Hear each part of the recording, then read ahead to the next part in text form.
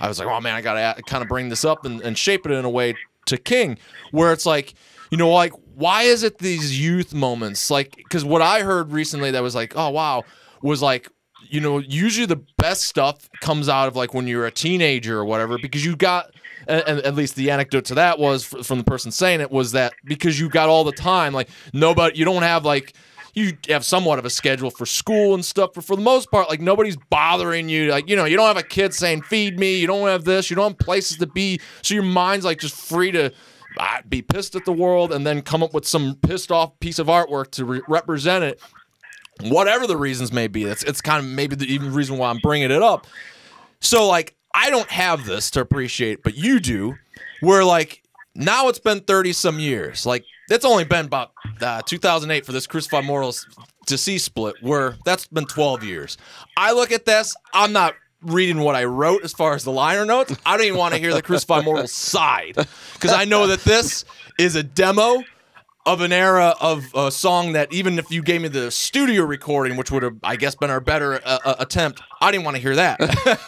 I can listen to our records and stuff, but like when it comes to more, you know, raw quality, it's like, oh God, you know, because it's more, I guess, the audience representation is your art or whatever. So how can, like, so I guess my question to you is then, going back through these years now where Blueprints has been out, it's a classic to whatever regard fans, maybe yourself, where you did do what most musicians do. You heard it, you found every single problem, you attempted to maybe fix it, even against what you believe as a music fan. But, like, how do you go back to Evil Side of Religion and stuff? Like, are you able to listen to that and cringe? Or better yet, when you're doing these reissues and they're packed with bonus materials, are there things that you're just like, oh, my God, I can't even put that on there. I know Craig might think that's cool, but, like, it's just that cringeworthy for me. I can't even do that. Or are you kind of even outside of all that and you just realize, hey, this is Deceased, there's fans, let's put it on there? Dude, life is a lesson, dude. Everything I've done is what it is. Like I said, I leave it as it is. Everything's a lesson. You're always learning. You learn from your mistakes. How else can you learn from anything? You don't put your hand on fire. You don't know it burns. You know what I'm saying? Everything we've done, I mean, of course, things I like better than other things. I mean, I could tell you, I could sit here and break down every fucking record. My least favorite record we've ever done is As the Weird Travel On. Oh, really? And the reason why is as the arranger of the songs, I feel like in the middle of it, some of the songs drag. They're not where they need to be.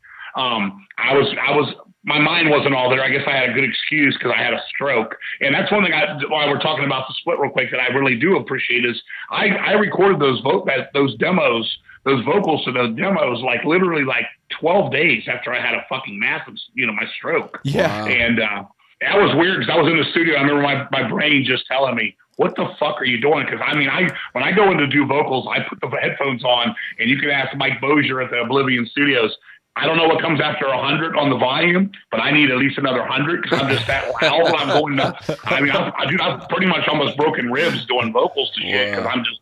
But anyway, at the time, I was very fragile in my mind because I just had a stroke to the right side of my brain, and it was fucking weird as shit. So to get it done, I mean, I could listen to that going, you know, I could hear myself, like even my lips are like, I was having a hard time speaking, like pronunciating at the time because my muscle, my nerves in my lip area were hard to like, you know, get the S's out or the T's or whatever, just the pronunciation, beginning of parts. And I could hear it's almost like a lisp on there, if you can believe that, because but I just said, you know what, fuck it. I mean, when I had the stroke, I'd already had a blood clot in 2002. So I was already like pissed at that because I lost 18% of my fucking lung on that one in 2002. And 2 years later, I lost 20% of the right side of my brain because of a blood clot that gave me a stroke. And I literally I was in the hospital. When I left the hospital, I left in a hospital gown, like the blue gowns they give you. When I left there with my son and his mother, we went to the store and I literally had a shirt made right then and there that said, "Don't fuck with Strokey." and I went to band practice. They were like, "Dude, you just got out of the hospital from fucking having a stroke." And I'm like, "Dude, I gotta go. I gotta do this." I sat like 10 months after my lung because I almost died from that, like severely, came close to death on that one. And I was like, I'm not doing it again. I said, I'm going into the studio. We're doing this shit, you know? And so I'm proud in that way, but I know, and this includes even As the Weird Travel On as an album vocally, I know I wasn't all there. You know, I know I was building my way back and I was giving everything I had, but it was less than what I could give because of the simple fact that my body was learning to be itself in a new way, because, you know, your body can heal and all that shit. But that was important to me for the time. That was very important to me that we got to do that, you know. And looking back on everything, like you're saying, some of it, I could have drummed better on Luck of the Corpse. I rushed through it. 13 Frightened Souls, I could have fucking been better on that. I rushed through it. Blueprints for Madness, I wish the sound was better. You go to Fearless Undead Machines, I wish the fucking mix was better because there's a lot more there. I go to Supernatural Diction, that's my favorite Deceased album. I really don't have anything bad to say about that one. That was the funnest experience as a band we've ever had. You know what I'm saying? Go to Mourner's Veil, it was the end of the Relapse era. Relapse was telling us, hurry up and get another fucking record out, because Supernatural Diction, you know, we need to build off this. So they tried to rush us in. The first attempt at a Rent record, they said. I went back with the guys after Christmas saying, we need some new songs. Nobody had anything. We're like, we got nothing. And I was like, well, we got to get something, because Relapse keeps ringing my fucking phone saying we need this. And that's when we all said, stop right there. Bottom line is, we go when we go. That's it. That's what made us leave Relapse. That's one of the reasons we left Relapse, was don't push it on us, dude, because then we're throwing out half-ass shit. Right. So we got that done. We were happy with that. I love the songs on that.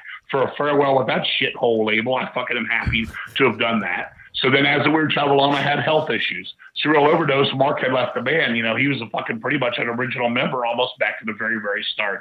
You know, I fucking went back and played drums. You know, Dave Scarface Castillo played on As the Weird Travel On. I went back on Surreal Overdose and played drums just to prove to myself if I had to do it, I could do it. I was in fucking severe pain. I mean, I did the whole entire record, all the drums in 6 hours.